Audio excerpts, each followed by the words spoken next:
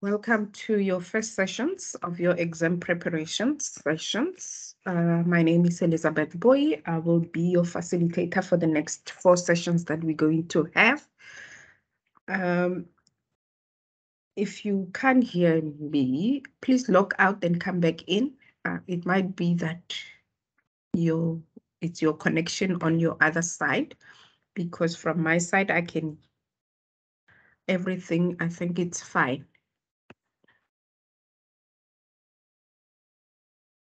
Let me know if all of you can hear me. Just unmute and let me know. I can hear you. Okay, then that's good.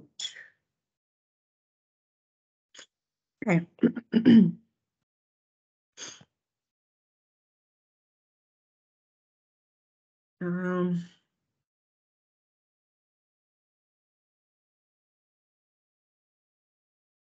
Every week you come in to the session. Please make sure that you complete the register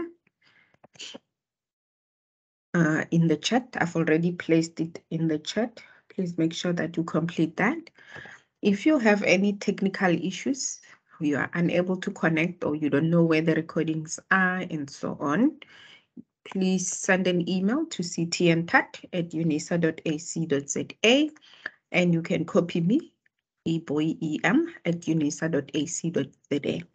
If you have content-related questions, let's say you are struggling with your module content, you don't know how to answer certain things, you can just send an email directly to me, but also copies or CC in that email, ctntat@unisa.ac.za.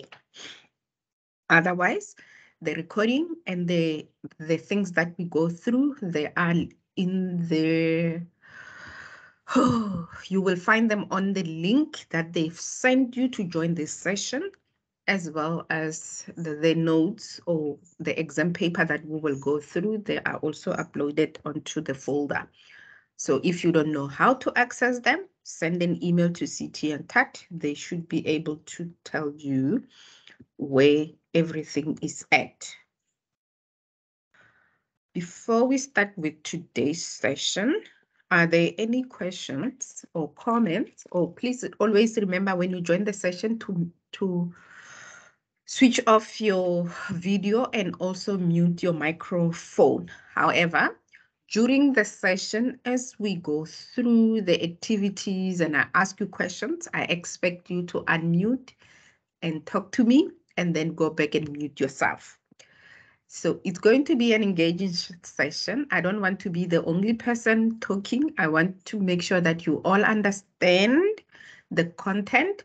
By you talking to me, it also gives me an idea if you are struggling with some of the things or not. Please feel free to ask any question to stop me as I explain things. If they are not clear, just stop so that we don't have to continue, or I don't have to continue and then only ask later.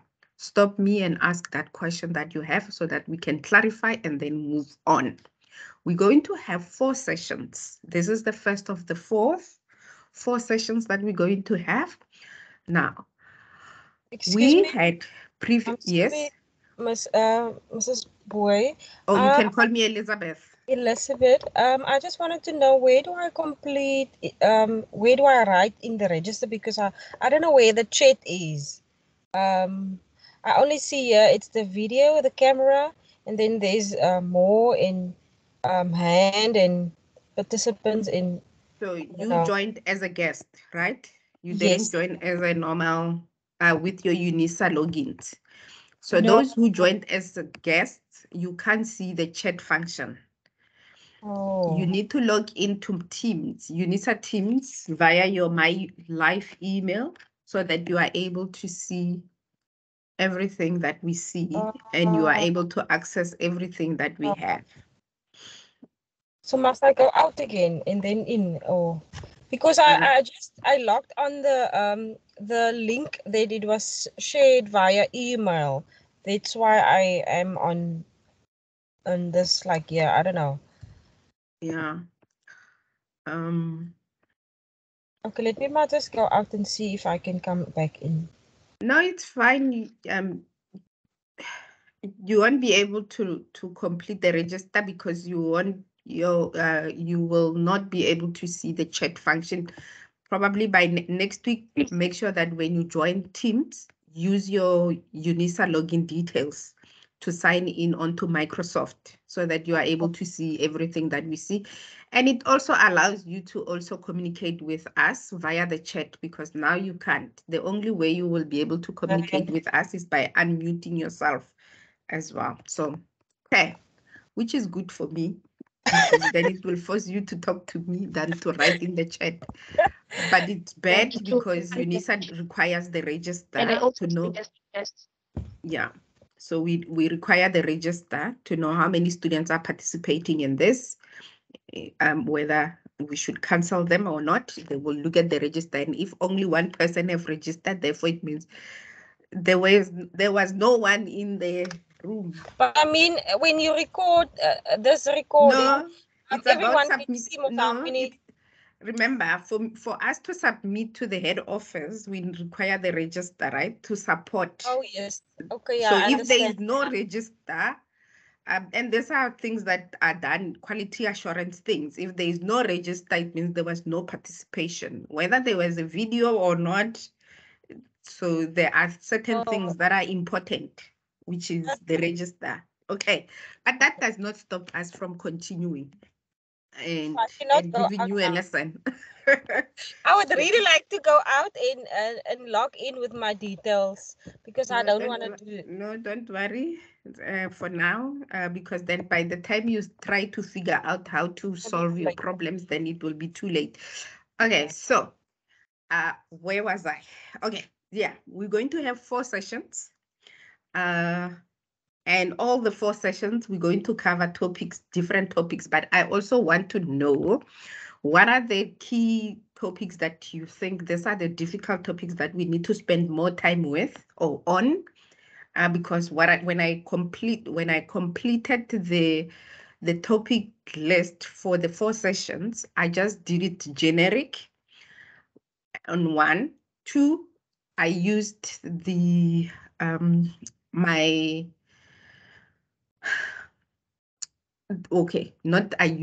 I used my common sense actually as well, but also for the past 2 months we have been having sessions week in, week out, every Monday.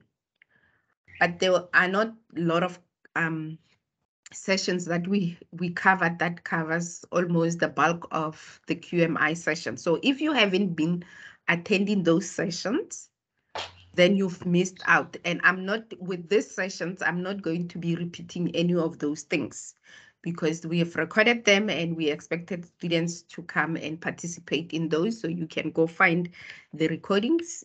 If you don't know where, you can also send an email and they will tell you where to find those recordings.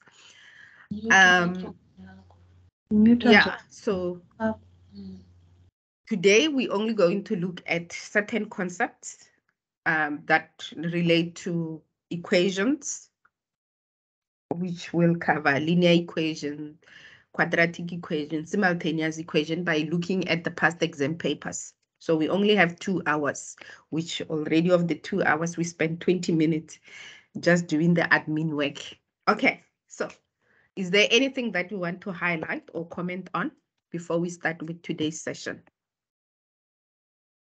Now is that chance to unmute and tell me, what is that one topic in the whole QMI subject that you are struggling with? This will also help me to prepare for the next sessions.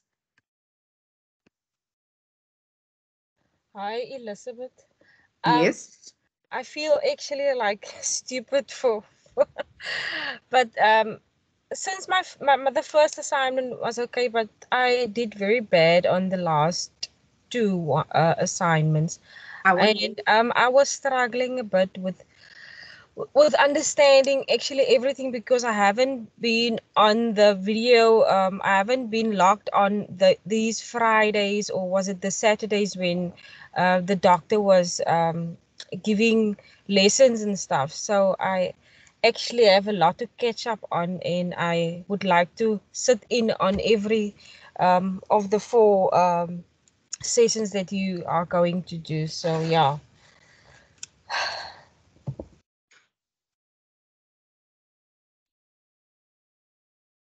Okay.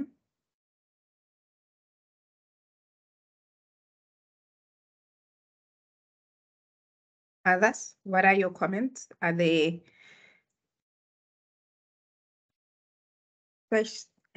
sections that Oh, you want us to concentrate Elizabeth. more on? Hello? Yes, Yes, you can talk. yeah, I have a problem with functions and the linear systems. I'm struggling with both those two chapters. Okay, those are the things that we're going to be doing today. Okay.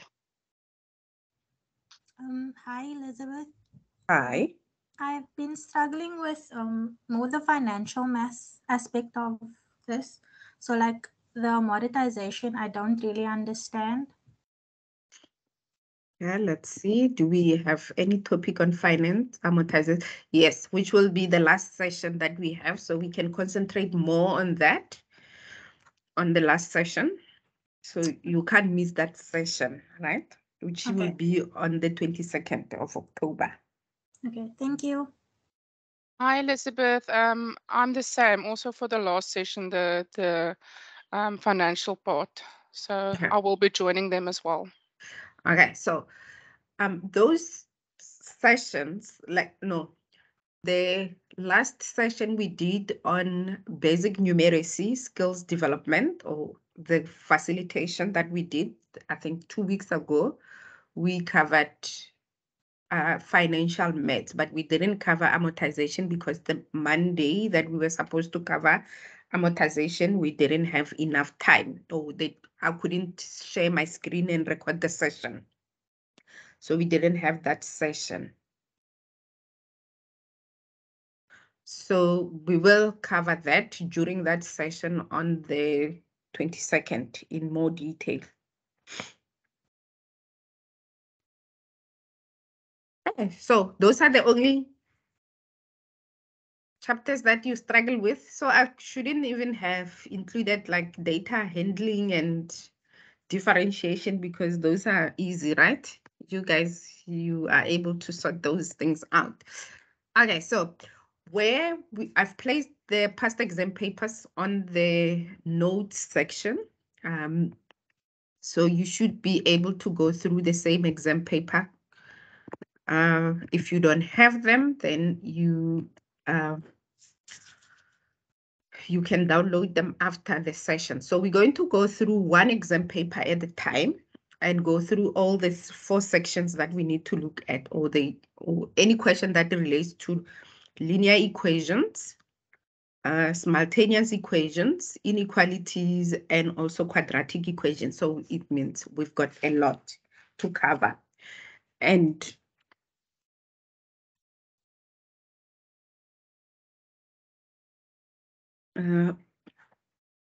because you've never attended any of the sessions, so I'm just gonna firstly do, every time we do a question, and if it's a new question that covers a new topic, I will just give you a brief or summary of that content, and then we do some activities, and then we'll take it from there. So let me share my screen again.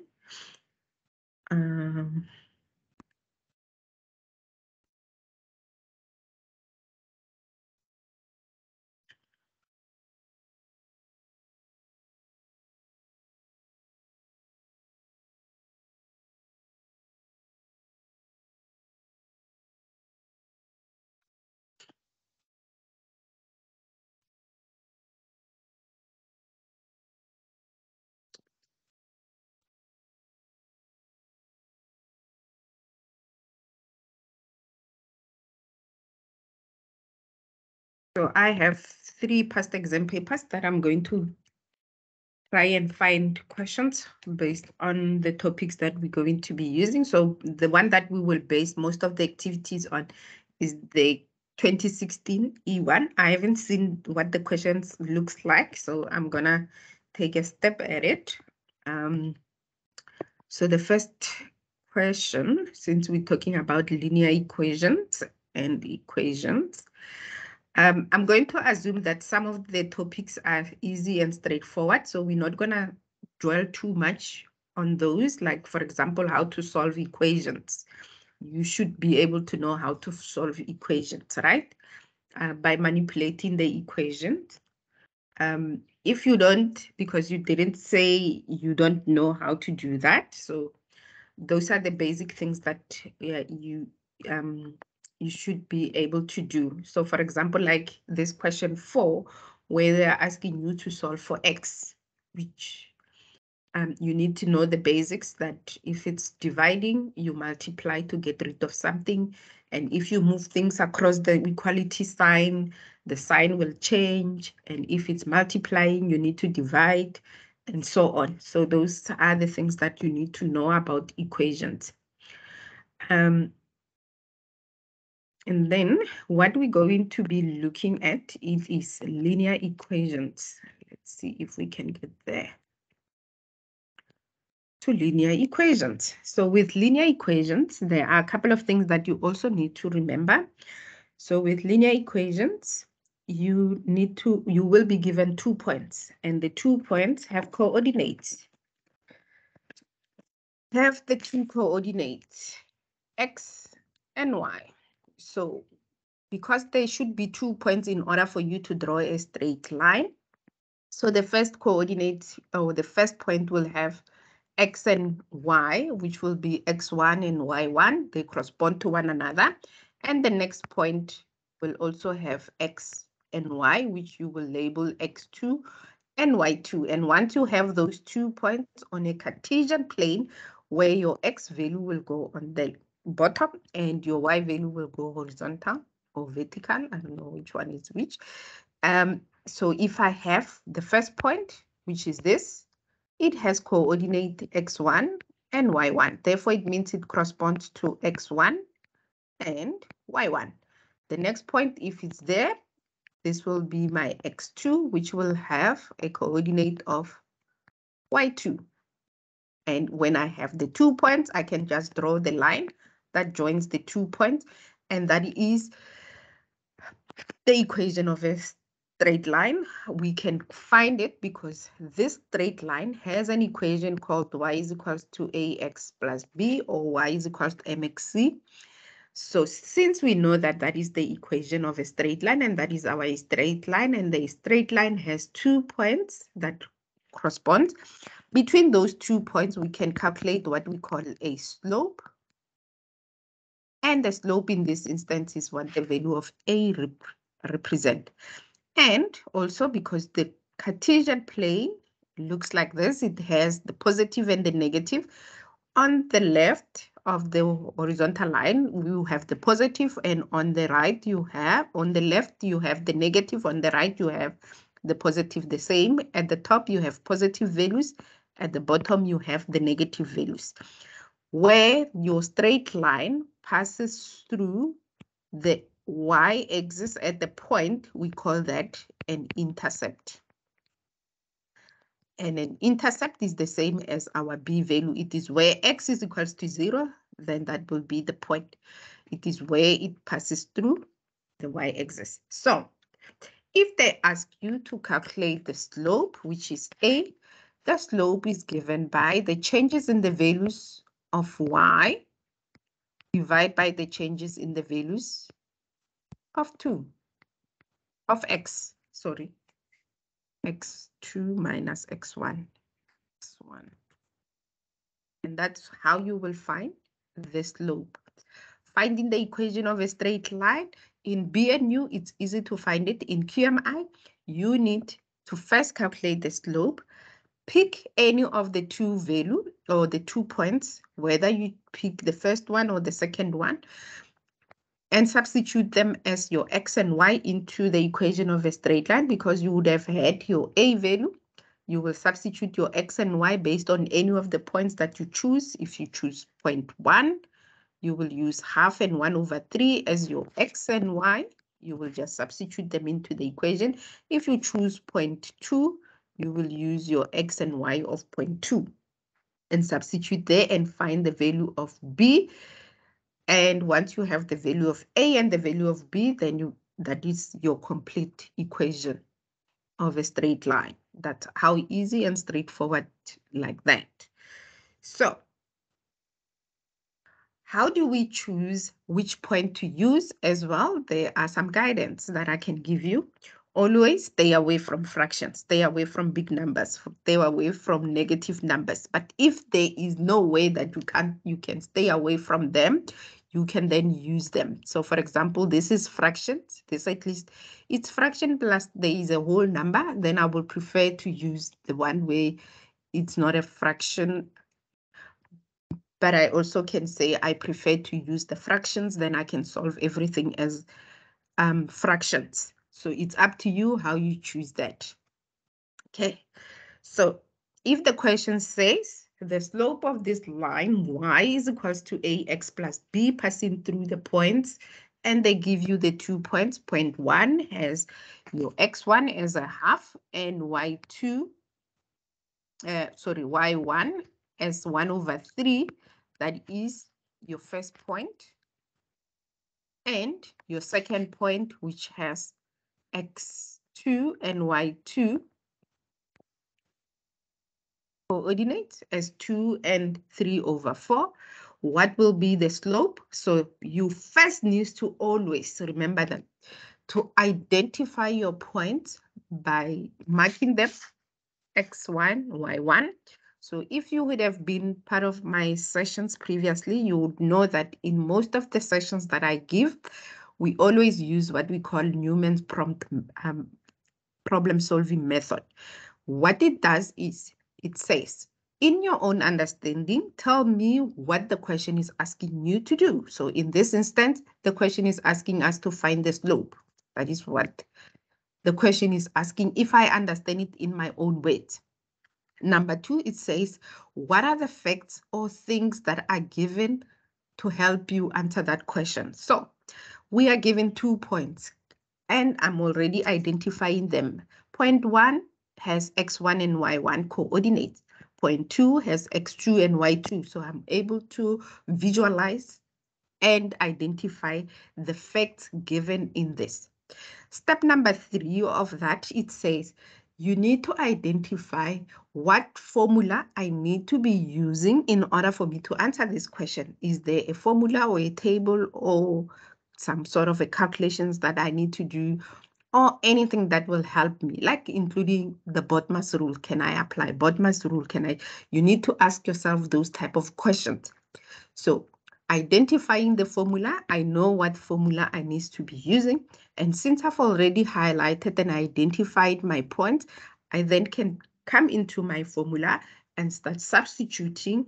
After I've substituted the values into the formula, I do my calculation, right? So let's do that. So our y2, we go back to that because we identified it. It's easy for us to find which value we need to be substituting where. Y2 is 3/4 minus y1. And also remember, the equation has a negative side. If the point has a negative, you also need to put the negative value onto the formula, right? So on this one, our y1 is 1/3. 1/3 divided by x2 is 2 minus x1 is 1/2. Now we need to, I just want to remove, sorry. Just want to remove this, so then I'm gonna run out of space and it is very difficult to erase a PDF.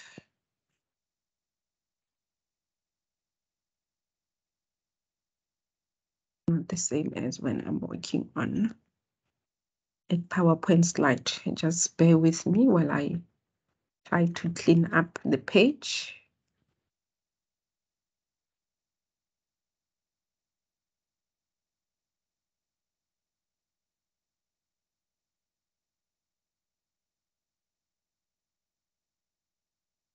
You have to clean everything. Just leave it like that. Okay, so now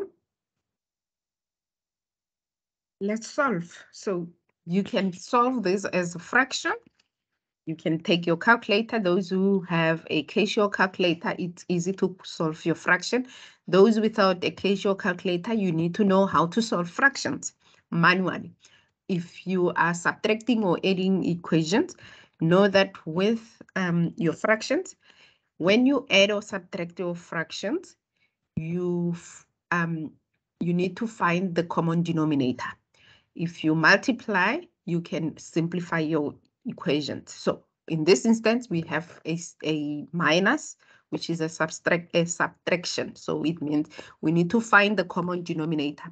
So I'm going to solve the top part first. Finding the common denominator between 4 and 3. The common denominator is 12. 4 goes how many times into 12? It goes 3 times. 3 times 3 is 9. Minus 3 goes how many times into 12? It goes 4 times. 4 times 1 is 4. And then I go to the bottom. Any value without a fraction, we can determine it as divide by 1. We don't have to write the 1, but because I'm solving it as a fraction, then I have to include the 1 so that then I can find out what is my common denominator. So my common denominator between the 2 and 1 is 2. So 1 goes how many times into 2? It goes 2 times. 2 times 2 is 4. Minus 2 goes how many times into 2? It goes 1 time. 1 times 1 is 1. So simplifying the equation, I'm just going to write it on this side. 9 minus 4 is 5 over 12 divided by 3 minus, just give me a second. I need to admit someone.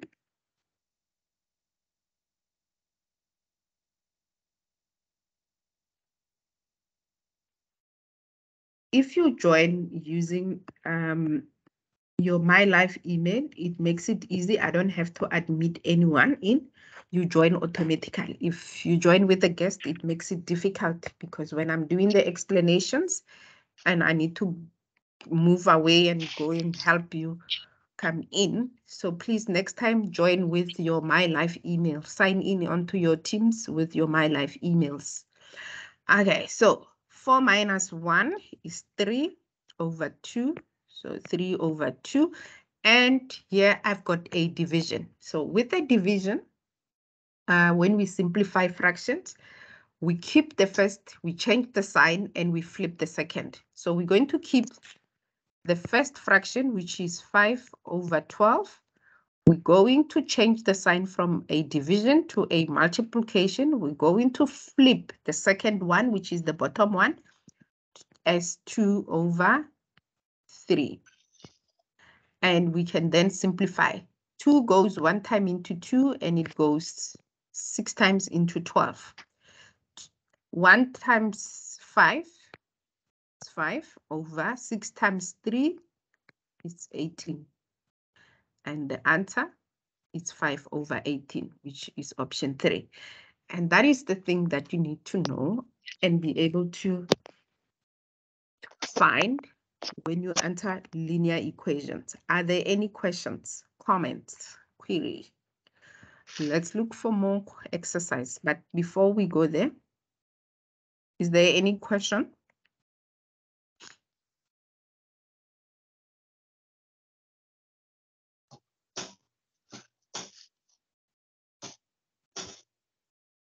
No questions? Are you all good? Remember, you need to talk to me. Hi, Elizabeth. Yes, I'm all good. Thank you. Yes, thank you. For me to be hyped up about the session is if you guys talk to me and I feed off your energy. If you are all quiet and then 2 hours, it will only be me talking. And I don't even know if you understand or not. And if you are quiet, Hi, then Elizabeth. it makes things even worse. I just wanted to ask, will Yes.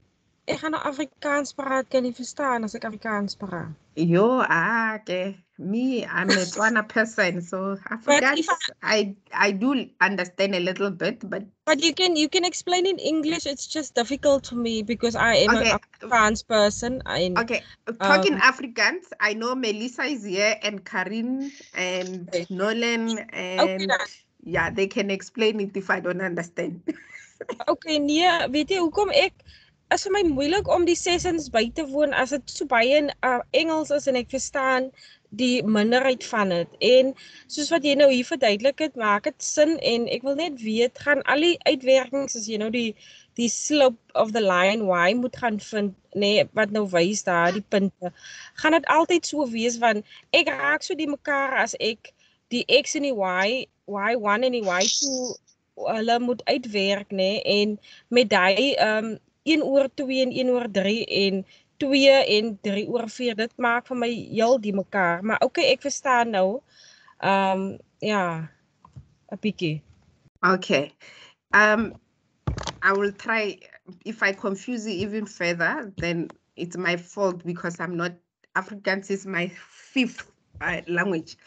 Yes. So usually that's Is moeilik om sessions in te sit as dit jou taal is en ek verstaan nie lekker nie want ek het nooit wiskunde gehad en nou moet ek dit doen en dit is vir my net moeilik man, maar okay, ek weet nie hoe ek gaan maak nie, maar okay. Yeah. No, it's fine. When you need to calculate the slope, they will always give you the 2 points, right? But always it's not always going to be in a fraction format. So you just need to know the concepts, the basic concepts in terms of how do you solve the fractions, number 1. Number 2, you need to know how to substitute by first identifying them. It's very important that you don't confuse your x1 and y1 and your y2 and x2. They always go together. And always remember the following, right? They might give it to you in this format, or they might give it to you in a word format. Let me see if we can get another exercise on this. Where they give you words, where you need to identify from that word statement, which one is your X, which one is your Y. But you must always remember that they always go together. Your X and Y will always be together. So I can see that when we get to the inequalities, they give it to you in word format. Like, for example, this one is in a word format. Can you see that? But you need to identify from this statement, what is your X, what is your Y? I was trying to see if we can find the linear one. So in this question paper, there is none. So let's see on the other one.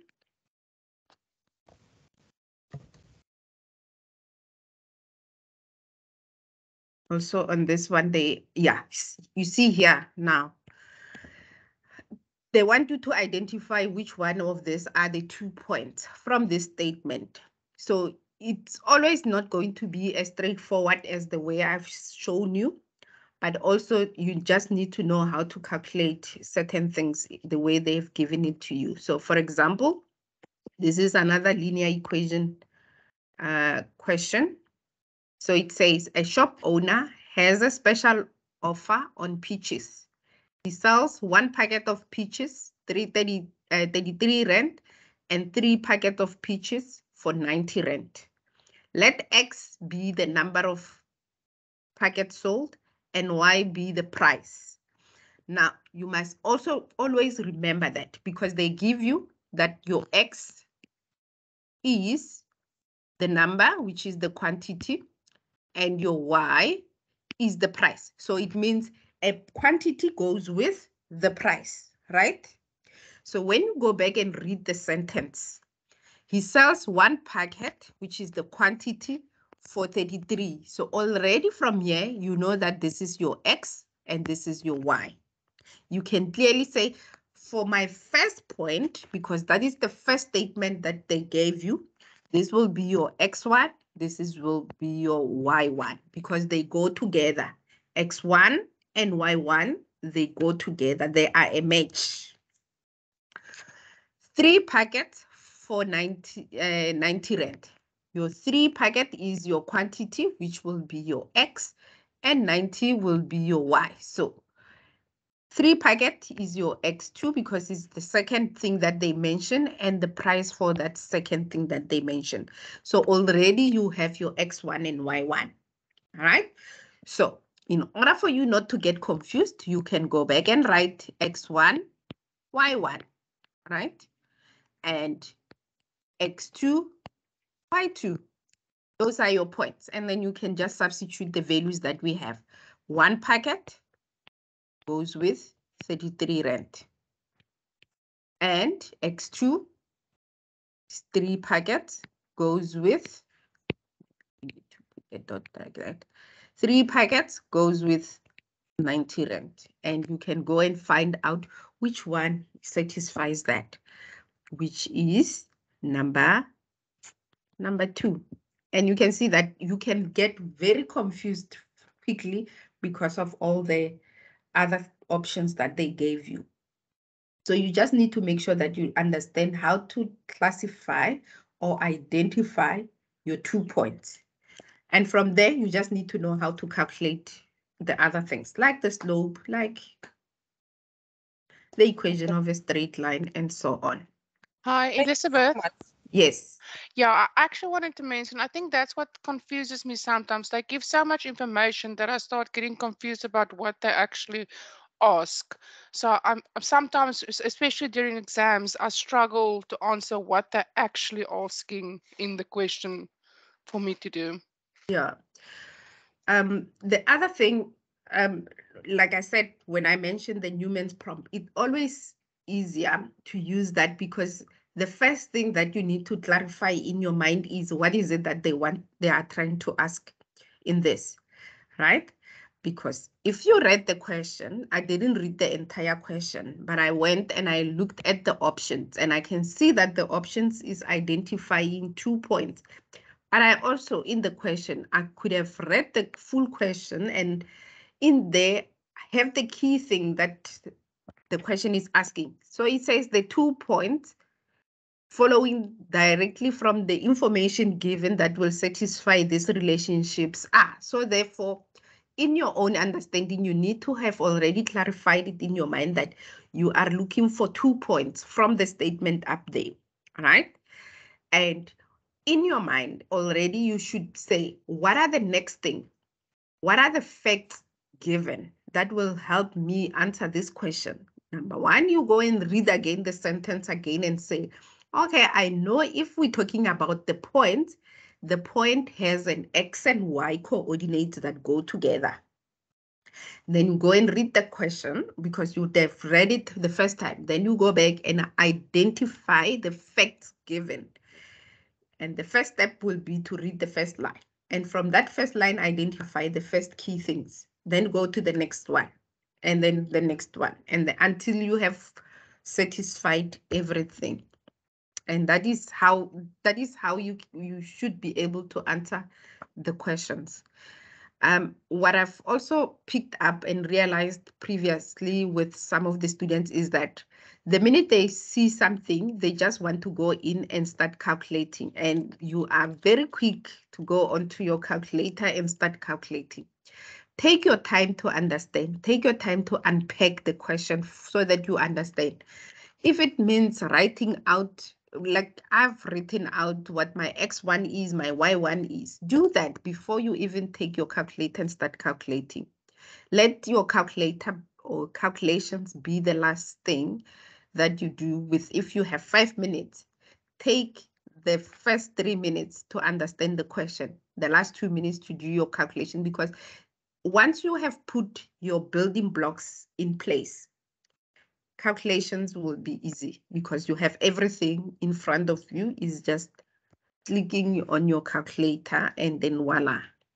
Okay, so moving on from linear equations, we can go to what we call simultaneous equations. So linear equation is when you are given only one equation. Simultaneous equation is when you have two linear equations, right? So there are a couple of things that you need to know about linear equations. So when you have a linear equations, you can simplify it in multiple ways. The first one is by using a method of substitution. The other one is by using the method of elimination. Find the one that you feel is comfortable enough for you to use and apply when you answer the question. I always think the method of substitution is the easiest, but some people find it difficult. So I'm going to show you the method of elimination and the method of substitution to answer the same question, right? So let's first start with the method of substitution. So with method of substitution, you need to go to your equations and you need to identify them and call them equation 1 and go and identify the next one, equation 2. Reason why you identify them is so that you don't have to use the same equation again and again and again and again. You are able to now clearly know which one you have used, which one you need to use now. Okay, so looking at the two equations, when we use the method of substitution, we want to make sure that we are left with only one variable on one side so that we can take that one variable and substitute it into the other. So for example, we can look at this and say, maybe we need to use equation 2. So let's use equation 2 because we just want to make y the subject of the formula. So we're going to use equation 2 and write it in this format and make y the subject of the formula. 2x minus y is equals to minus 3. And to make x the subject of the y the subject of the formula, I need to move 2x to the other side. So on the left, I will be left with minus y is equals to minus 3. And then when I move minus 2, I move 2x to the other side across the equal sign, the sign will change. It's positive right now. The sign becomes negative 2x. Otherwise, you can do whatever I do on the left, I must do on the right. What I mean is, if I need to get rid of if I need to get rid of 2x, I can subtract 2x on the left, but I also need to subtract 2x on the right as well, which is the same thing that I have done. Okay, so we are looking for y, not minus 1. So it means we need to get rid of the negative number in front of y. To get rid of it, because it's multiplying by, it's minus 1 actually. So we can divide by a negative 1, or we can multiply by negative, because negative times negative gives you positive. So if I multiply by a negative value on the left, I must also multiply everything on the right with a negative value. So I'm going to multiply by negative 1. So negative times negative will be positive. Then I will be left with y equals negative 3 times negative will be positive 3. Negative 2 times negative 2 times negative will be positive 2x, because I've multiplied by a negative number. Now I have my equation 2a. I'm going to relabel this to 2a. So this is my equation 2a. As you can see, that equation 2a is the same as equation 2, but now we only have a variable y. So we say y is equals to, or y is the same as 3 plus 2x. So if my y is equals to that, then on equation 1, I can substitute the value of y by replacing the y value with 3 plus 2x. So that's what I'm going to do. Substitute equation 2a into equation 1. So it means I'm going to take my y value and substitute it into equation 1. So let's do that. we have 3x minus 2 times, and I know that now my y is 3 plus 2x. So instead of writing y, I'm going to write 3 plus 2x. And that is equals to 4. I put it in the bracket because y is equals to 3 plus 2x is not, and y is multiplying to minus 2. So you need to put everything in the bracket when you're substituting it, because everything that is inside the bracket is the same as y. So now we can apply the BODMAS rule. The BODMAS says brackets first, so it means we must get rid of the bracket. To get rid of the bracket, we're going to keep 3x. We say minus 2, we distribute it into the bracket. So minus 2 times 3, it's minus 6.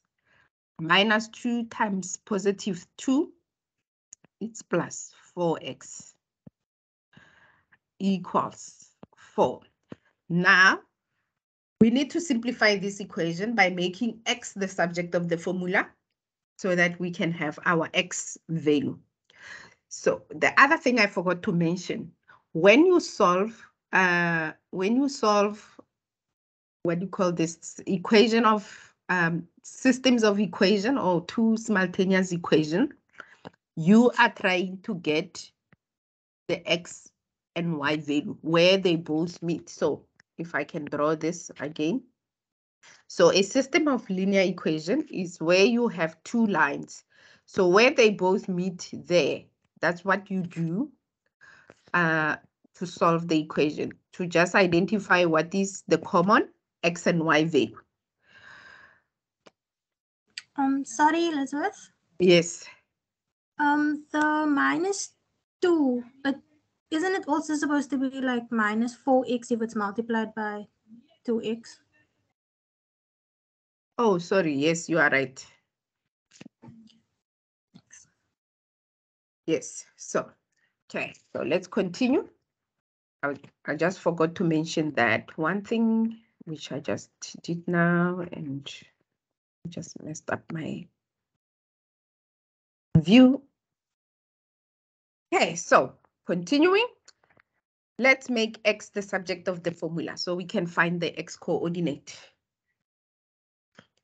So we go find the x coordinate. So our x, anything that like terms, things that looks the same, stays together. So 3x and 4x, they look the same. So 3x minus 4x stays the same. And 4 and 6 will move across. It will be plus 6. And we can solve the equation. 4 plus 6 is 10. And 3 minus 4 is minus x, right? Because it's minus 1. It will take the sign of the bigger number to get rid of minus. Now, we multiply by a negative number throughout. This will be x is equals to minus 10. Now, the equation it says we need, when substituting and solving this, substituting the value of x of the second equation into the value of x in the first equation, but I didn't read that. I just want to explain the linear equations in a way, in a nutshell. But they give you instruction in terms of answering this question. So once we have our x, we can then go back and substitute this value of x into the second equation. So we're going to say substitute x is equals to minus 10 into the second equation. Because we use the first equation here to substitute into, we cannot go back and substitute it into that again. So what we do is in the second equation, we can either use 2a or 2. So I'll prefer to use 2a because 2a and 2 are the same thing, and already my y will be the same, right? So let's do that. So let's use 2a instead of 2 because then my y is equals to 3 plus 2 times, and the value is minus 10. And my y will be equals to 3 minus 20, because 2 times minus 10 is 20. And 3 minus 20 is 17. So my y is equals to 17. And the answer I'm looking for is option 4. Or you can follow what they have asked you to do, which they say, when substituting to solve the systems of linear equation, the result of substituting the x value of the second equation into the x value of the first equation will be. So instead of finding y, you need to go find x first. You could have done that first. And then that will give you your answer. So that is using the method of substitution.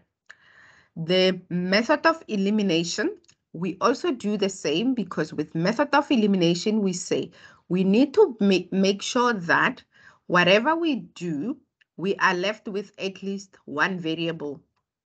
So if I subtract this from that value, I should be left with only x. And looking at this, I think it might take us forever, because looking at these two equations that we have here, it might take us long. So, but there is nothing like long. So I'm gonna do you have a rough work? Yes, we do. I'm gonna write both of these equations on here. 3x minus 2y equals to 4, and 2x minus 1. 2x minus y equals, and minus 3. Minus 3. I'm still going to say this is equation 1 and this is equation 2. And here we're using the method of elimination.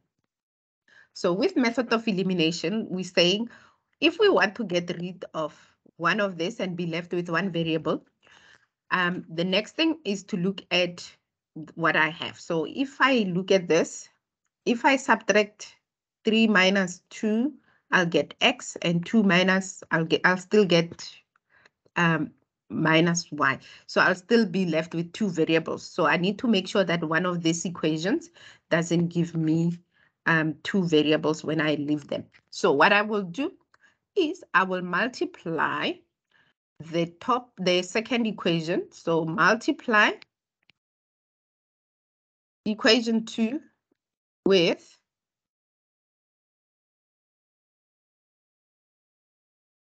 with 2. I'm going to multiply equation 2 with 2.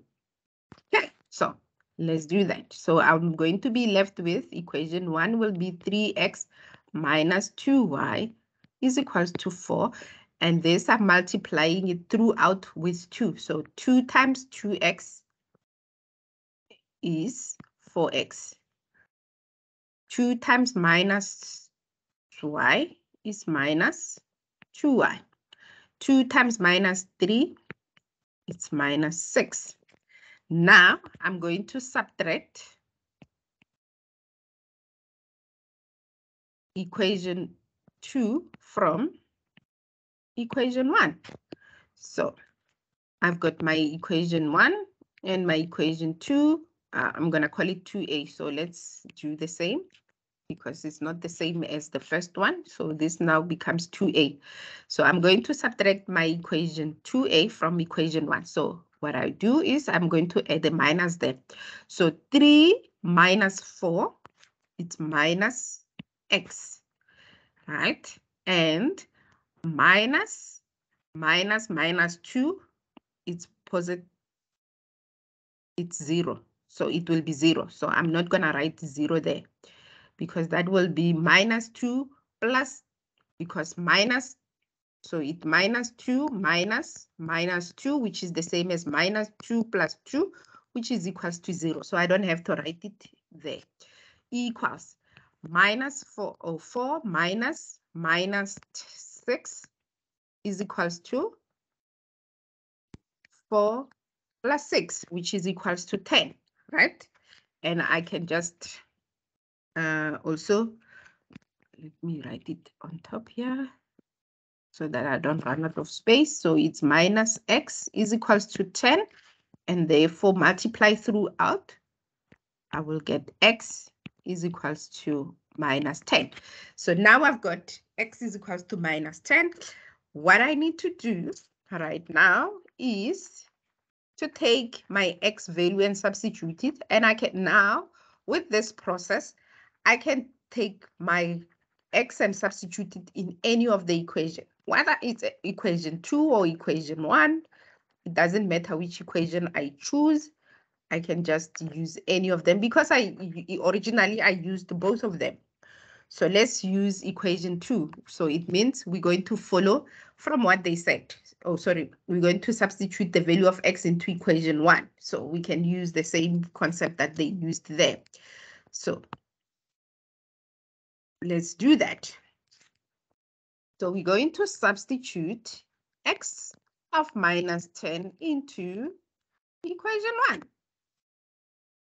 So where we see x, 3 times minus 10 minus 2y is equals to 4.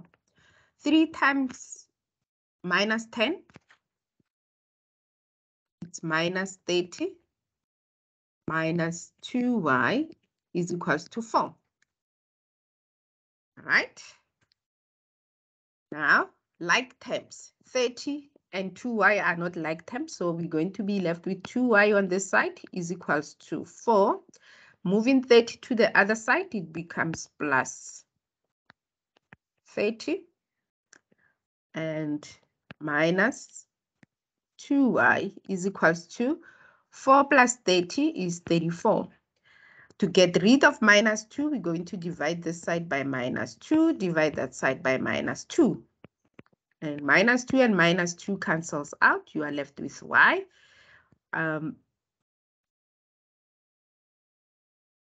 And 34 divided by minus 2, it's equals to minus 17. Did we get minus 17 previously? Oh, yeah. Why did I have positive 17? It should be negative. It should be negative 17. Should be negative 17.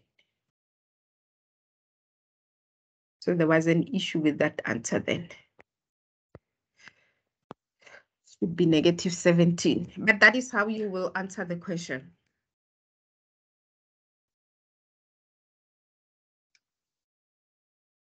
Are there any questions?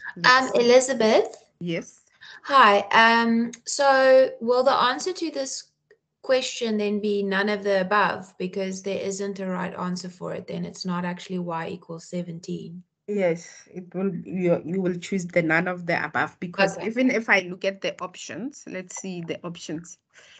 Even if I rewrite the options in this manner, let's see, instead of, where is the answer that we have? Instead of going down this road, let's see. If I divide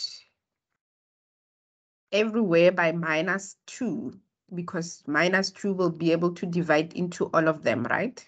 Yeah.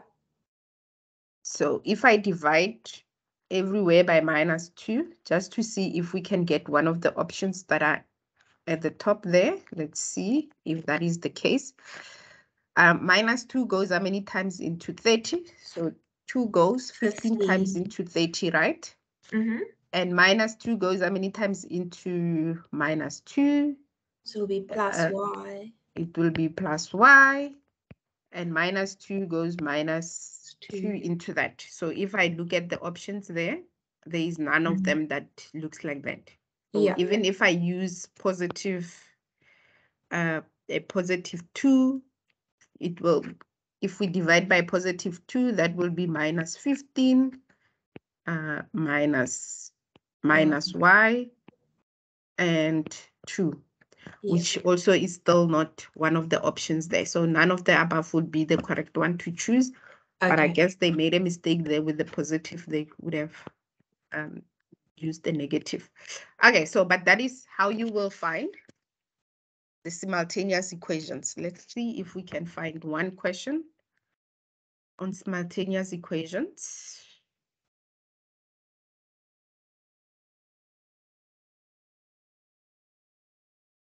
Okay, none on this one. On the next one, simultaneous equations. None, none, none, none. We'll get to this one shortly. Okay, so those are simultaneous equation. I don't see any question. Okay, this is linear equation. And this is solving equations.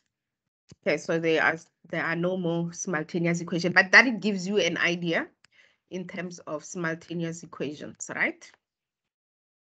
So now let's move into inequalities.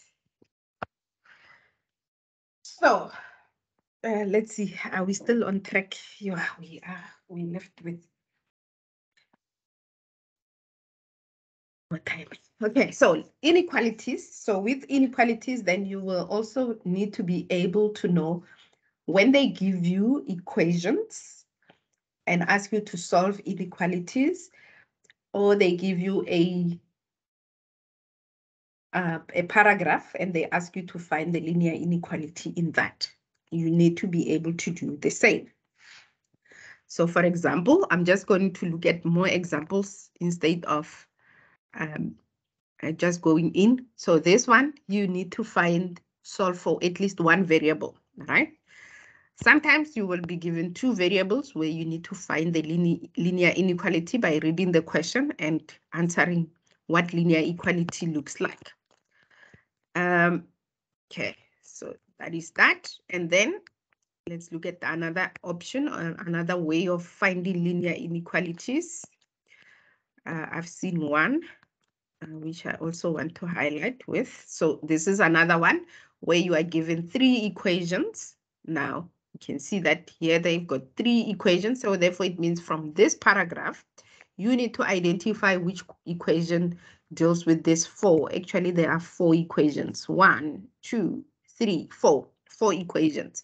You need to be able to answer that, and you need to be able to answer the questions that looks like this. And there was one inequality equation that I saw. Let's see if we go up. This is quadratic. We'll get to quadratic just now. Okay, so this is one inequality equation. We can always look at that as well.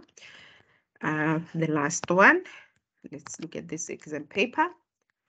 If there is, here is another linear inequality. So with this one, you need to be able to know, after solving for x, how to represent the inequality on the number line. So I'll use this one as an example instead of using this straightforward one, because then you should be able to do the same thing. We can always do that. So now the key thing that you need to think about when we talk about one variable inequality is the following. There are two key things. You need to know that if the sign is greater than or it's less than or equal, it means the dot that you will be using will be a solid dot. And we're going to get to the simultaneous inequalities as well in terms of the graph visualization. They also apply the same concept. If it's less than or greater than, your dot will be an open dot. So if I look at this, if I apply a process of elimination, already I should be eliminating all of these values that are on here because they are all open. So it's a mistake that they made on this question paper, but we can forgive them for that. you need to be able to identify the greater than and the less than by, there should be a difference between them, because a greater than and equal means from that number onwards, and a less than and that number means from that, from not including this number. So an open dot means not including, and closed dot will mean including this number. So you can all see that they all start at 5, right? So it cannot be that it says excluding this number. So, but that is some of the, sometimes previous years, because you can see that this is 2017, previous years, your lecturers made a lot of mistakes as well, but don't worry about that. Probably the exam that you're going to write doesn't have this kind of errors. Okay, so that is one thing. The other thing is in terms of the sign, where the arrow needs to go. So a greater than means the values are bigger. A less than means the values are smaller. The same way, this will mean the values are smaller, greater than the values are bigger. So it means in terms of the arrow, you should be able to know where the arrow needs to go. Now, the other thing, it says, when you solve linear inequalities, systems of linear inequalities, as and when you multiply or divide by a negative number, the sign changes. So if you are dividing or multiplying by a negative number, if the sign was greater than or equals to, the sign will change to a, oh, sorry, if it was a less than or equals to, the sign changes to a greater than or equals to. If it was a less than, it will change to a greater than. If it was a greater than, it will change to a less than. That's what the rule says when solving systems of linear inequalities. Okay, so now we need to solve this so that we can identify which formula or which number line represent this. So we have 6x plus 45 is greater than or equals to 12x plus 15, right? Like terms, moving across things. So we will have 6x, and when we move 12x to the other side, it becomes negative 12x.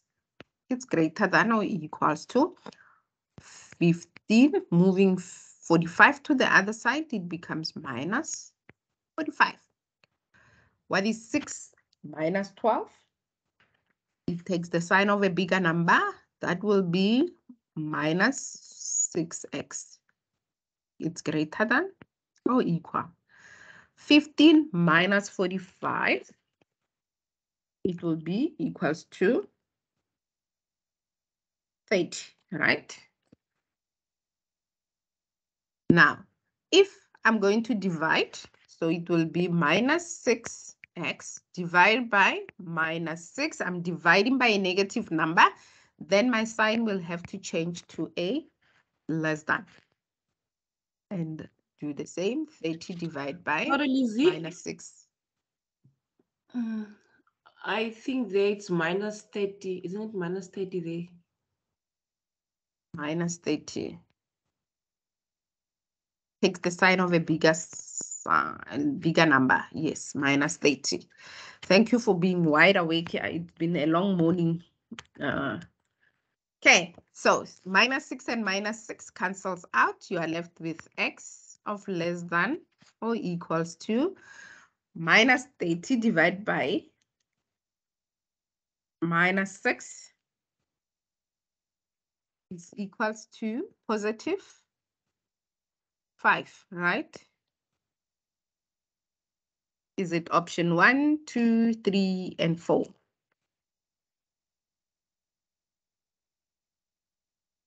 Look at the arrow. Look at the sign. So the sign says it's less than. So where should your arrow point? Your arrow should point to the left, because it says x is any value which is less than 5, which is a lower value. X is any value which is greater or less than or equals to 5. So that will be, and there is a some sort of a mistake on number 1 and number 2. They look exactly the same, right? And number 3 and number 4. Hence, I'm saying somewhere, somehow, there is an error with this. In the exam, I don't know. But I don't think that you will have this many errors, like where you have to always choose none of the above. There should be an answer. None of the above, it's a rare situation right here. So number 1 and number 2 are actually almost exactly the same. The other times, because this is something that is, what do you call this now? It's scanned copy. There might be some differences in terms of the line when one of them is a solid line. So for example, if they didn't use, let me just correct this as well. If they didn't use a solid block like that, sometimes they use what we call a solid line. Let's change it this way, because I'm going to discuss that right now.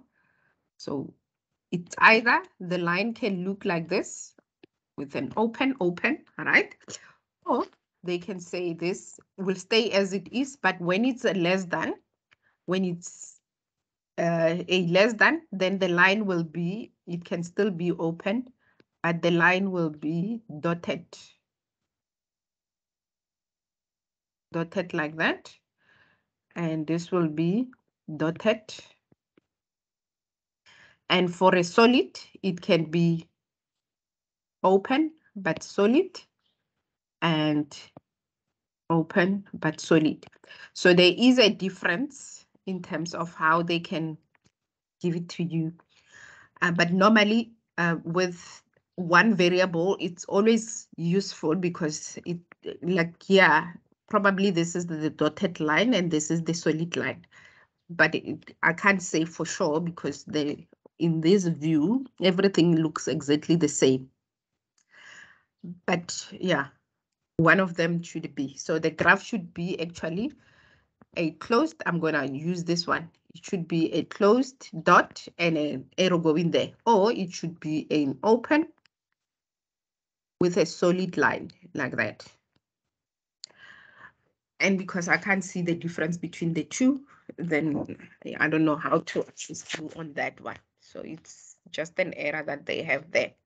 So let's look at another example. So this is for you to calculate. Let's see if you are able to calculate this. So it says -2 is less than 2 minus 6x over 8. Now, when you work with linear inequalities, always remember to have your variable on the left-hand side. So your x should always be on the left-hand side before you do anything else. So this is dividing. You first need to multiply by 8 on both sides. So you're going to multiply by 8 this side and multiply by 8 that side to get rid of this 8.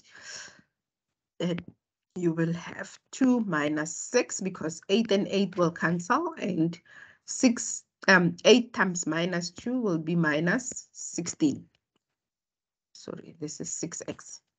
Take 6x to the other side. It becomes 6x is less than or equals to, take minus 16 to the other side. It becomes positive 16. 6x is less than or equals to 2 plus 16. It's 18. Divide by 6, divide by 6.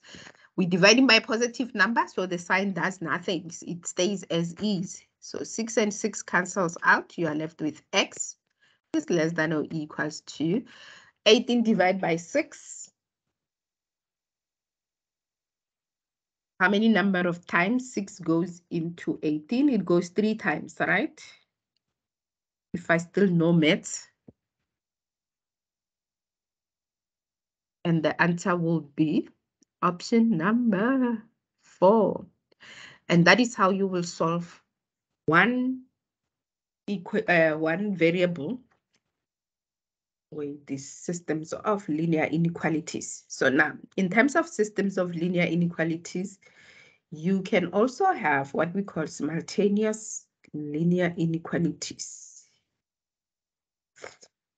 And with simultaneous linear inequality,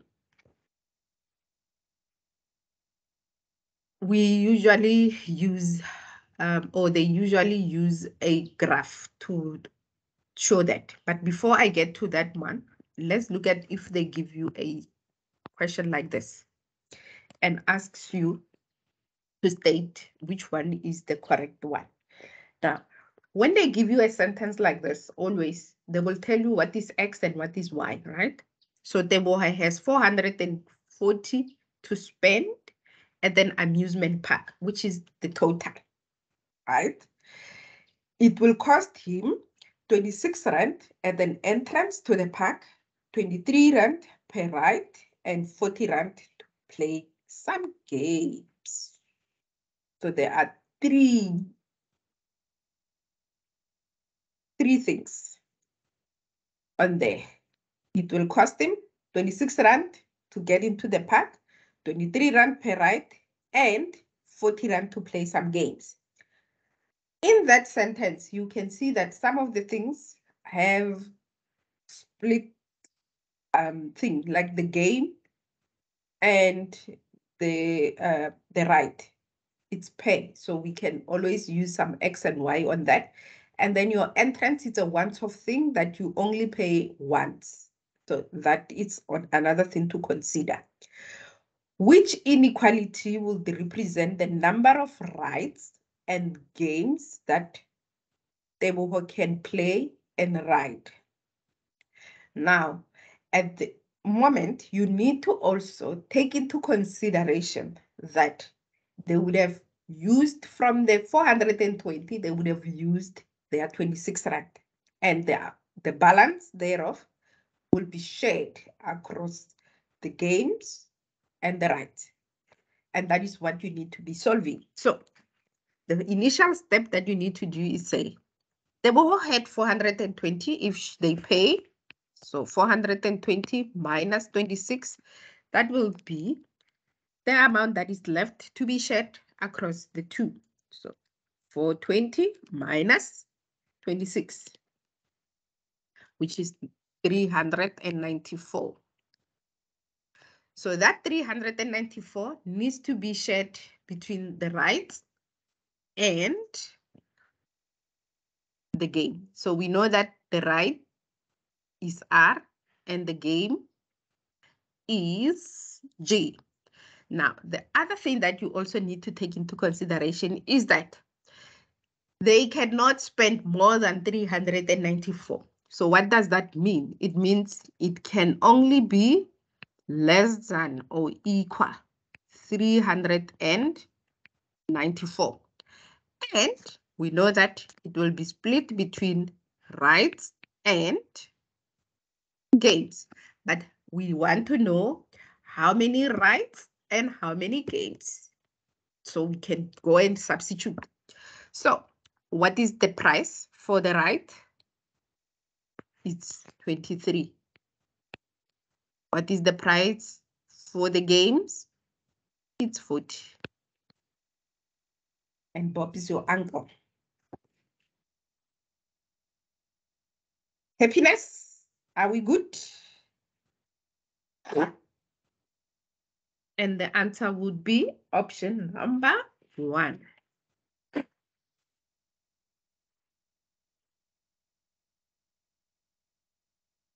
And that is how you will answer systems of linear inequalities. Let's look at another. Yes. It moet 3 wees. If you look at the number, it's greater or. Oh, it's less than. Oh, yes. It's 3. Oh, yeah. You're right. Thank you. Like I said, been a long day. Yes, it's option 3. Sorry, I didn't look at the sign. And that's what happens actually in the exam most of the time. We are exhausted by the time we get to question number 13. So it means before you write the exam, especially maths, you need to have a good, well rest, a night's sleep, so that you are fresh and not tired, because slight mistake, you get everything wrong. Okay, so let's look at another inequality question. Oh, I said we will use the other one, but we can use this one. It's also the same. So on this one, you are given two equations, right? A truck rental company has two types of trucks. Type A has 20 meter cubed of the refrigerated space, 40 meter cubed of non-refrigerated space. Type B has 30 meters cubed of refrigerated space and 30 meter cubed of non-refrigerated space. A food plant must transport at least, there is the other thing, at least 900 meter cube of refrigerated food and at most 10,000 meter cubed of non-refrigerated food. Let X be a number of truck A and Y be the number of truck B to be used for transportation of food. So now they told us what our A and B are. So A is X and B is Y. So we need to be able to say, what is our truck O? What is our truck X? And what is our truck, our truck A, and what is our truck B? And we need to say how much in total will each one of them can transport. And in between, we need the sign, right? This is the template that we can use. So if I'm going to do truck A first, all right? Because truck A is that, and truck B is that. So both of the two trucks, they've got two spaces, right? The first space that we're going to do is the refrigerated. And then the next one we're going to do is the non-refrigerator, right? So we will going to have two equations, one for the refrigerator and one for the non-refrigerator. What we know is for the I'm going to exclude the other questions. I'm going to start from here, only the bottom, because this is easy to do. A food plant transport at least 90. So what does at least mean in terms of a sign? Like if I break this down like this, in terms of the sign, at least means greater than or equal. That is bigger than. At most means less than. So if at most the non-refrigerated will be the less than. You need to go and Google what in a mathematical sign, what is at most, what is at least, because you need to know those things before you use them in the equation as well. So these are the at least and at most. I can also include the values, because at most 900, at least 900, and at most 1,000. So it means they can deliver more than 900 meters squared of food into that transport, and they can also deliver more than, or they cannot deliver more than 1,000 meters squared of food into that, because the fridge has that capacity up to that. So now we have covered that. Now let's cover the X and the Y. So remember, X relates to truck A, and Y everything relating to truck B. So now, because we know that in truck A, they've given us the space for the refrigerated and the space for the non-refrigerated. So we know for the refrigerator, it's 20, and for the non-refrigerator, it's 40. You do it that way. The second part, type B, which is Y, refrigerated, it can take 30, a non-refrigerator, it takes 20. Now let's rewrite this in an equation. What you do with an equation, you just put back your x and y onto that, x and y.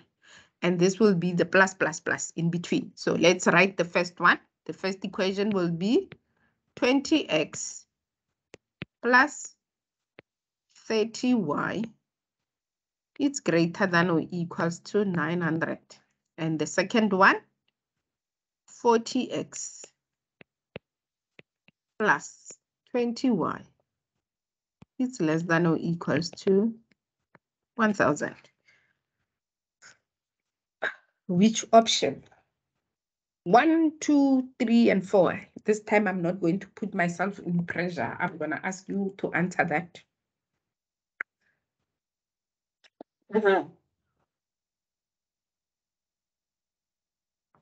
It's number 4. Yes, it's option 4. Number 4.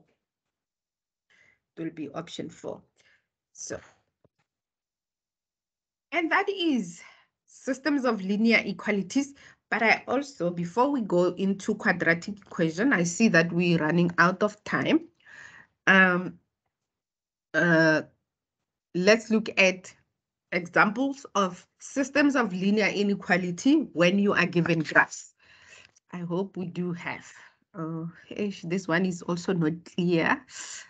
Let's see if we can find one that is clear. So you should be able to answer this the same way as I've done it. So you will be given a lot of information. You just need to make sure that you create 4 graphs. I just want to see if I can find the one with clear. Okay, so none.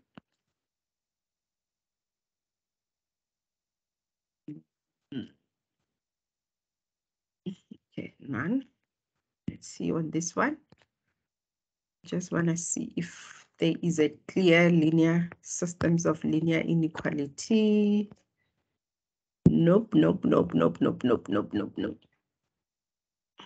They are all, okay, so we don't have a choice but to use that one that we have, which is not that very clear. But anyway, it doesn't stop us. So when it comes to systems of linear inequality, there are 3 things that you need to, or 4 or 3 or something like that. So in a way, when you have a equations like this, where it represents systems of linear inequality based on the shaded area that you see there, it means there is some common area. So we've got 1, 2, 3, 4 equations. You can see that we have 4 equations right here, right? And this is not what I planned out to do, but in terms of systems of linear inequality, to solve this system of linear inequality, we want to find out which of the 4 areas they all have in common. They share the same area. So if the sign is greater than or equal, then the line, in terms of the line, let's do it this way. Let's do it this way. I'm going to have the line at the top, and we're going to have the area at the top. And then here we're going to have the sign. So this is the matrix that we're going to use to identify things.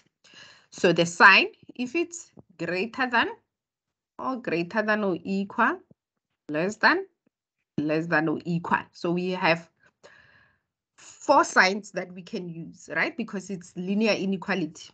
In terms of a greater than, the line will be dotted. If it's greater than or equal, the line will be solid. Less than, the line will be dotted. Greater than, the line will be solid. Greater than or equal, the line will be solid. Right, that's 1. So if you come here onto these graphs that you see, the lines 1, 2, 3, 4, looking at the lines, you can see that number 1, the line is solid. I'm going to put this S for solid. Number 2 is this line, the thick line that goes down. It's also solid. So therefore, it means this line is either greater than or equal or less than or equal, but we will come there now. Number 3 and number 4, they are dotted, so therefore these are dotted. Already, I'm able to see and identify those lines. Now, the next one, just give me a second. I need to call out my daughter.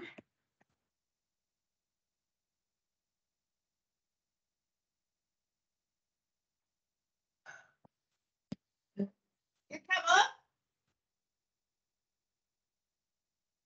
They are outside. You can open. Sianda? Is Sianda still sleeping? Yeah.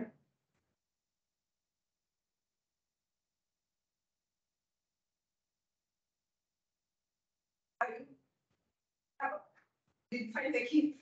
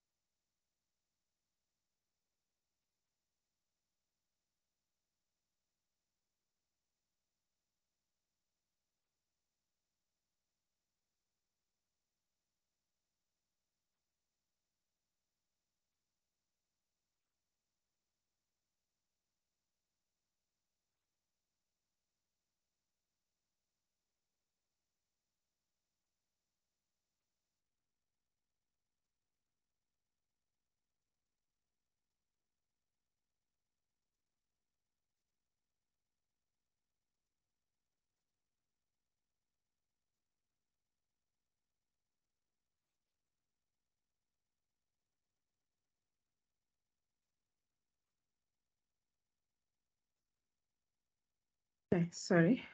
Apologies for that.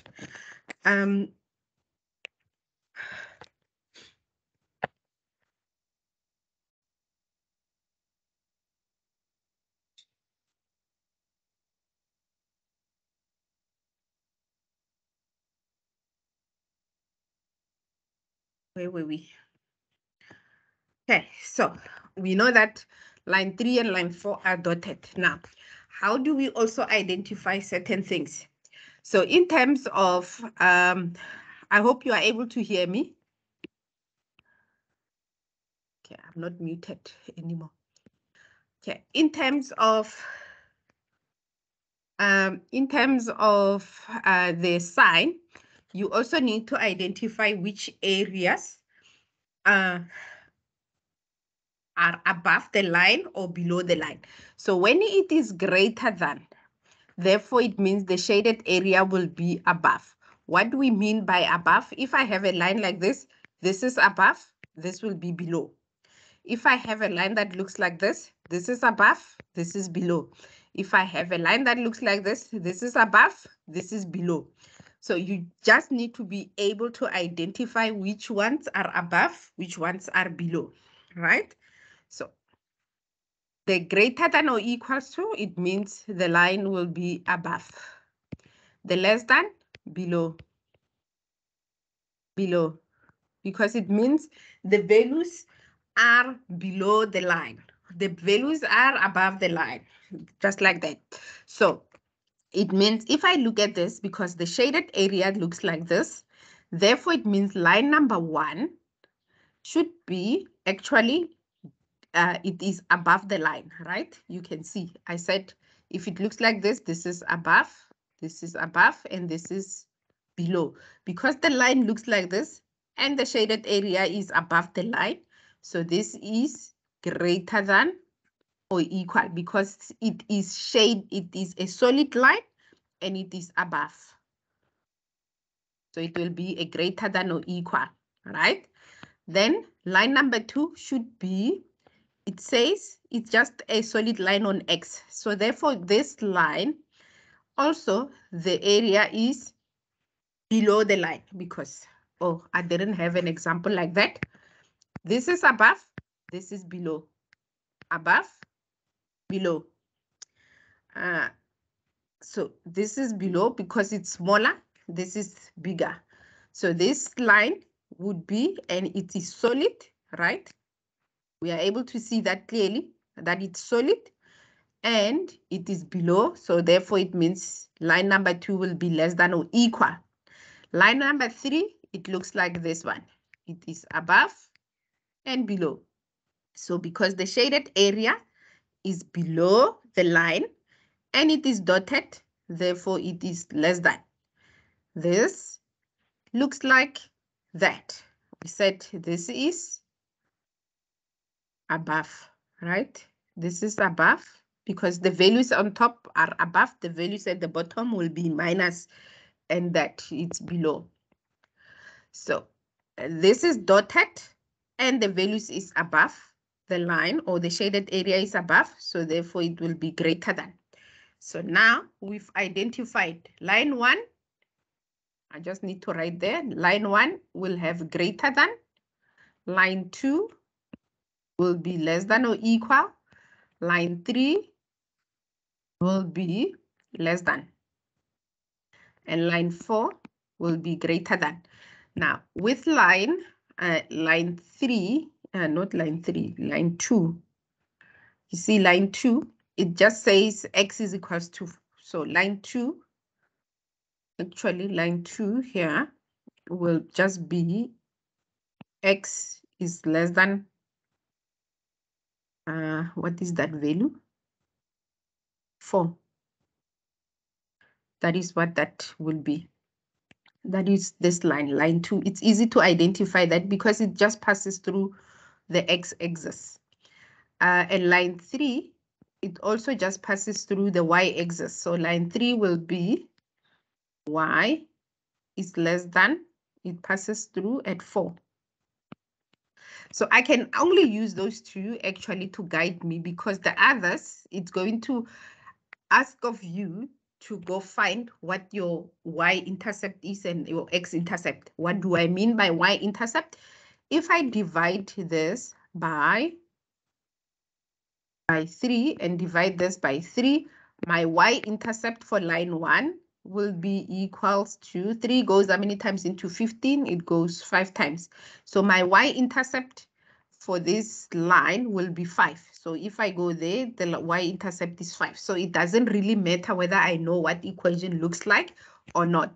What matters for number 1 and number 4 would be, or number 1 and number 4, yes. For number 1 and number 4 would be for me to identify from that the sign. Okay, so based on that, let's go and look at the 2, or this equation. So we're going to apply the method of elimination, right? So let's first use the 2, line number 2 and line number 3. Is it 3 or 4? 3. 3 and 2. Line number 3 and line number 2. So we know that line number 2 should just say x is less than or equals to 4. This says greater than. This says less than. So this might be the right one, the right line, right? And if I come here, this also looks like it can be the right one. And this one also looks like it can be the right one. Then I go to the next one, which is line number 3. It says it should say y is less than 4. This one says is greater than or equals to. We know that is not correct. And this one also says it's greater than or equals to. We know that that is not correct. This one says it's less than or equals to. That means it's incorrect. This one says it is less than. Already I've eliminated 3 of the graphs, so you can see clearly that this is the correct one. So if I look at option 1, the sign is greater than. Option 2, the sign is greater than. So option 4 will be the correct one. And that is how you will answer questions relating to systems of linear inequality. You're going to look at the sign, whether it's dotted line, greater than, above or below, to identify. Sometimes they will give you graphs and say, identify from these equations which one is the correct one. You just need to know how to do that. All right, so this can be your guide to say, how do you identify the common area of the graphs or the points that you are looking at, or the lines that you are looking at. And we have 10 minutes. I hope you are able to stay longer than the 10 minutes so that we can do the last part, which is the quadratic equation. And then we would have sealed it off nicely. So let's see if I can squeeze it in 10 minutes. Okay, so quadratic equations. Let's see. So this is a quadratic equation. So with a quadratic equations, there are 4 things you need to be aware of. Okay. Or is it 5? Okay. It doesn't matter. For a quadratic equation, you should be able to identify your constants, A, B, C. Those are very important, and the sign in front of them are very important. You should be able to identify them, because not similar to your linear equation where they give you 2 points. With quadratic equation, you will be given an equation and you need to find certain things. Like, for example, you need to be able to identify your values of A, B, and C.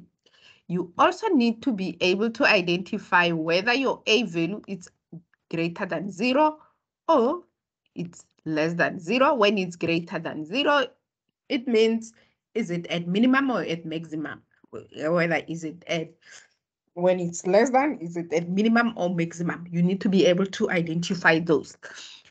The other thing, you need to be able to calculate your turning points, which is your XM, which is calculated by means of minus B over 2A. That is the formula you use. Hence, you need to be able to identify A, B, and C so that you can substitute into the formula and calculate. Remember, the formula has a negative. If your B has negative, you need to include that negative number as well. Once you have your turning point, the turning point has also the Y turning point, which is your equation. So to calculate the Y turning point, because this is the turning point, right? When I talk about the turning point, I'm talking about where the graph curves through, which is that part. At that point, you have your, at that point, you have 2 coordinates. You have your X coordinate and your Y coordinate. Your Y coordinate, you're going to find it by taking your X coordinate of the turning point and substituting it back into the equation. And that will give you your Y coordinate. Those are the 2 points for the turning point. Now, to find out if your value has the X-intercept, or before the X-intercept, you need to be calculating your Y-intercept. And your Y-intercept, which is where it passes through, it is where X is equals to 0. So it means on your equation, to find your Y-intercept C, you need to substitute 0 onto the X value and calculate. So your Y-intercept will be the same, which is the same as your C value, which is where X is equals to 0. If your X is 0, your Y-intercept will be C. So in this instance, your Y-intercept is that value. So that will be your C value. The next one is to find the X-intercept. To find the X-intercept, you need to first apply what we call the discriminant. And what is the discriminant? Because your because your X-intercept, you can find it by using the equation minus B plus or minus the discriminant, which is this the square root of the discriminant, which is b squared minus 4ac divided by 2a. So in order for you to find the x-intercept, which means before you can go and find the x-intercept, you need to first evaluate your discriminant. Now, if your discriminant value is equals to 0, if this value is equals to 0, therefore, your x-intercept is the same as your turning point. You don't have to calculate it, because if this part of the equation is 0, you can see that it's minus b divided by 2a, which is the same as what you found there, right? It's the same thing. If you evaluate your discriminant and you find that it is greater than or equals to, it is greater than 0. It cannot be greater than or equal. So it has to be greater than 0. If it's greater than 0, therefore, it means you will have your x is equals to minus b minus the square root of the discriminant. I'm just going to write it as that, divided by 2a. Or x is equals to minus b plus the square root of the discriminant, because you would have already calculated the discriminant, divided by 2a, which means there will be two intercepts. There will be this side and that side. As you can see from here, it means the value of your discriminant as you evaluate this equation, it will be positive. And when it's positive, then it means you have two discriminants. What happens when your discriminant b squared minus 4ac is less than 0? It means your graph never touches anywhere on the x-axis. So there is no x-intercept. If your discriminant is greater than 0, then your graph won't look like this. It probably will be like that, or it will be like that. It will open up there, but never touches anywhere on the x-axis, or it will open down on the y value, but below the x-axis. And that scenario will be for where your discriminant is greater than 0. Okay, so based on all these things that I've just said, because it's so much to say in 10 minutes, let's see if we can answer some of the questions looking at quadratic equations. Which one of the following is true? The value of y at the turning point is negative. The value of x at the vertex is positive. The value of a is negative. The discriminant is negative. Okay, so I can do with process of elimination because I know that those 2 points exist. Number 2 is incorrect because the discriminant is not negative, it's positive because I've got 2 x-intercepts.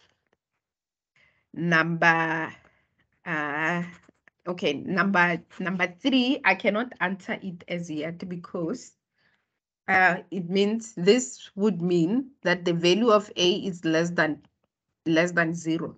So how do we say the value of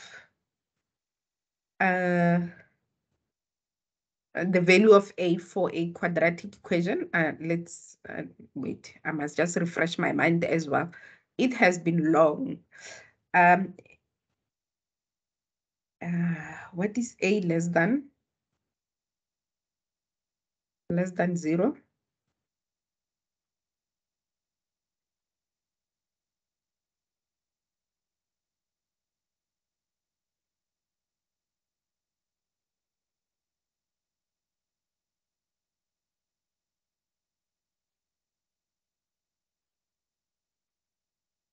Just give me a second.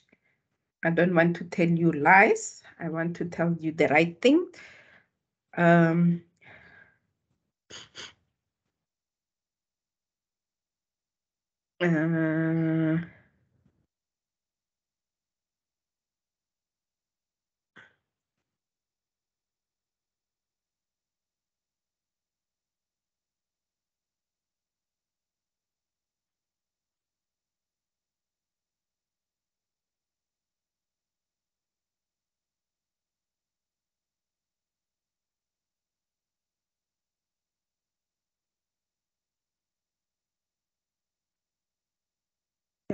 Wema.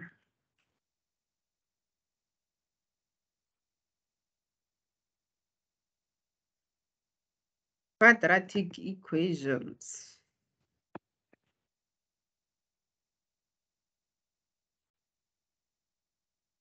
It should be something that I always remember.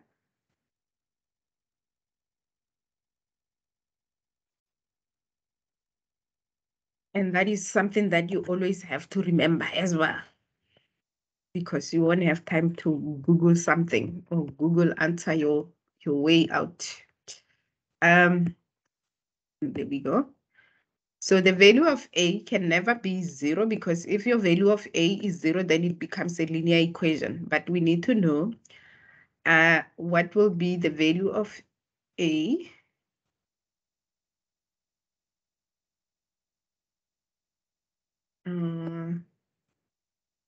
if the value of A is positive, your graph will open up. If your value of A is negative, your graph will open down. So, okay, so this value of A, okay, the value of A will be negative. So that is what I have here. That's the correct one. So, and when it's negative, it opens down. So obviously, I've already established the correct answer, right? Because of that. And if I look at the value of y, they say at the turning point, the turning point and the vertex are one and the same thing. Don't get confused. Turning point, vertex, they mean one and the same thing. So the value of y at the vertex is negative. Let's see, it is positive. Y is positive and x is negative. So here it says y is positive, is negative, so that is not correct. And it says x is positive, that is not correct. So the only value that is correct is option 3. But that is one of the other way of answering questions when it comes to quadratic equations.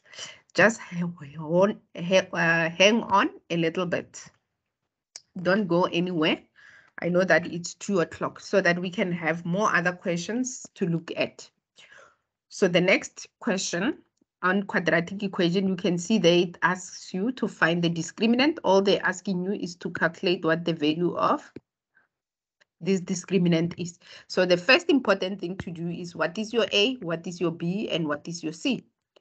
A is 4. C or B, it's minus 15. Always take the sign that is included on those constants. And C is 10. So B, it's minus 15 squared minus 4 times A is 4 times C is 10. 15 squared. 15 squared. It's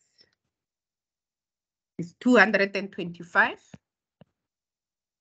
minus 4 times 4 times 10.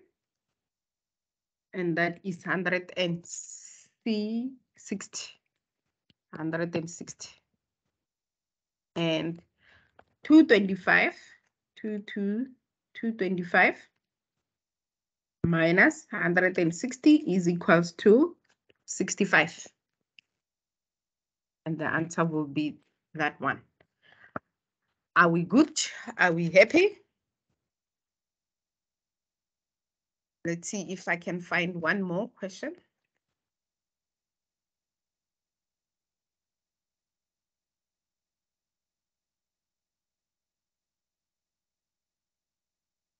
Okay, so this is the other question. So question 13, 14, probably. Question 15 and 16 relate to the same information.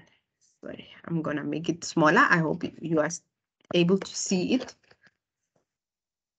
Okay, so it says question 15 and 16 are based on the graphs below. So it says from question 15, I don't even have to look at the data, the options.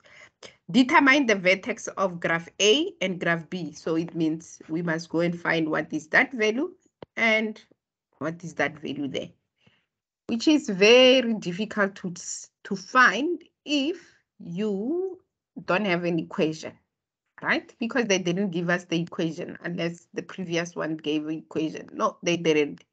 So it's going to be very difficult to find that. So it means we're going to rely on the options to guide us. But other than that, we can always assume things by just thinking that that is the same as that. So because that's what the vertex is. So let's assume that based on the graphs that I just did now, or the points that I just highlighted, we are able to see that. So in the middle here is 3, right? So we can use number 1 or A to find the exact value, because with number B, we need to find the missing other value. So this should be 3 in between, and here either 1, because it's 2, 4, 6, so it's 0, 1, so or it's some number. So there should be some value there, which I don't know whether is it 1 or that, but all the values are positive. So we know that at this point, if I use this, the vertex of this will be our X value is 3 and our Y value is 16. So let's do a process of elimination. A, and I've already found my A vertex. Then therefore it means this one is 3 and 1, because I can just assume that that one there is 1, because I already made an assumption that that one is 3. So our X is 3 and Y is 1, but was able to use that as a reference. So let's go to 16. 16 says we need to find the x-intercept. So x-intercepts are these values here. So also from here, I can see that this is 7, and this I can assume that is -1, -1 and 7. So it's positive and -1. Those are the things that I can assume with this. On this one, there is no x-intercept. Can you see that this graph doesn't touch anyway the x-axis anyway? So therefore it means there are no x-intercepts. So I've already know, based on B, I can go and find out which one. Yeah, so okay, so the other thing that you also need to bear in mind when you look at the x-intercept, there, the x-intercept correspond with the y-intercept, but always, most of the time, your y value at this point is 0. So this has the point -2 and 0, and this has the point 7 and 0. That's how you can do the point of your x-intercept. So let's see. And then this is no, oh, let's see, they use none. So we can use none as well. So the only option that is correct, because on this one, it says B has the x-intercept as that. So that is not correct. And this is not correct. And this is not correct, because the graph never touches the x-axis anywhere. And the only option here is 4. But you need to go and practice, because all this that I've just shown you today is just touching the surface. The more you practice, the more you find more questions relating to this type of equations, the more you will understand it better. Are there any questions before we close off today and see you tomorrow or next week, Saturday, same time, same place? Here is another equation, but I'm not going to go into detail on this one. So you can take a picture of it and try and answer it. So in this instance, where they give you a quadratic equation in a mumbo jumbo, which is not in a format, y is equals to ax squared plus bx plus C, it means you need to solve this equation and make it represent like that so that it becomes your quadratic equation. And then after that, then you can identify what is A, B, and C, because you would have solved that equation. And once you have solved that equation, this is one question. The following question asks you turning point, if this is the equation that they give you, which actually you also need to always remember to write it as ax squared plus bx plus c, identify what is a, what is b, what is c, and find the turning point. Remember, at the turning point, there is xm and ym. How you find xm? You will use minus b over 2a. How you find ym? You will use, I'm going to use the same equation that they have here, right? I'm going to use the same. To find ym, you will use 2xm squared, because that will be the answer that you got there, plus 3xm minus 4. And that, once you solve that, it will give you the answer. And that's it for today. I will see you next week. Are there any questions, comments, query? Before we switch off, remember to please complete the register.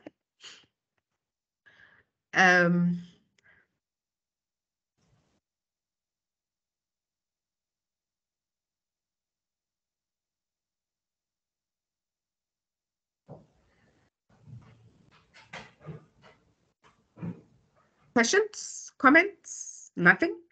Okay. I will see you next week, Elizabeth. Thank you.